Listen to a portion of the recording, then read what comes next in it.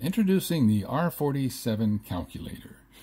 This calculator was developed by a group of volunteer enthusiasts who donated their time generously to create this calculator.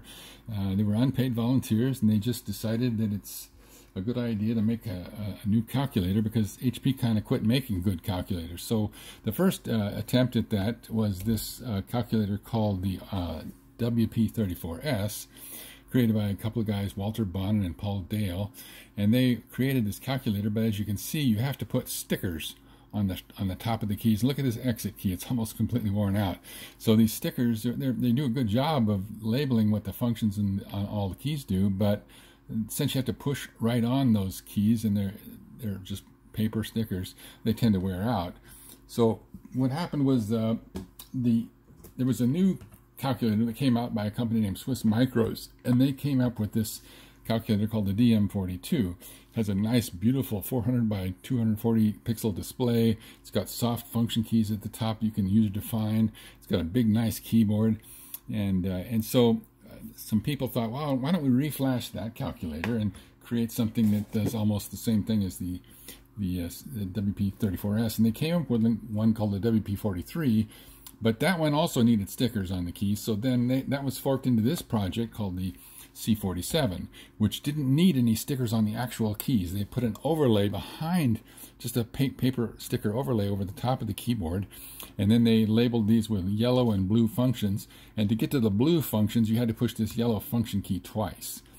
And that required a lot of extra button presses that people didn't want, so they came up with this R47. And it's a pretty neat calculator. It's got all the features of an HP 16C, all the features of an HP 12C. It's got all the capabilities of all the scientific calculators, the WP-40, the HP 42S. It's got the capabilities of so many calculators. It does just about everything. Say you wanted to do a home mortgage calculation. You could put this into the menus and go to time value of money, and in here we could clear the time value of money values. And you have a 300, let's say it's a 30-year mortgage, 360 monthly payments. Put that in N.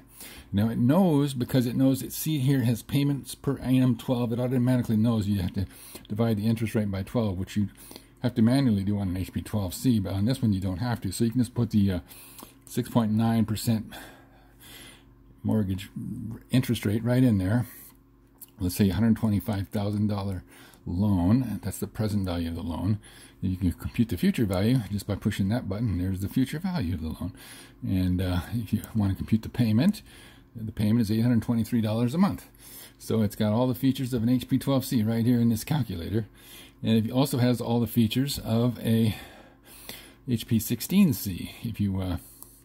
If you put this into say you want to go to the base menu here, and you can see I can put it into hexadecimal mode and put 4 alpha 5 in there, enter 2 times.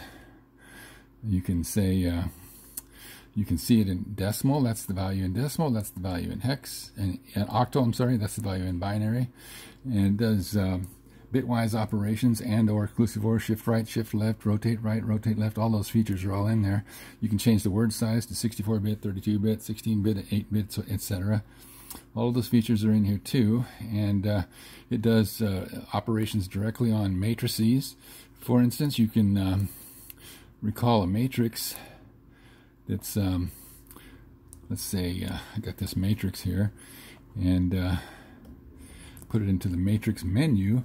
I can do things like compute the eigenvalue of a matrix. I can do the determinant of a matrix. I can do the transposition of a matrix. I can invert the matrix.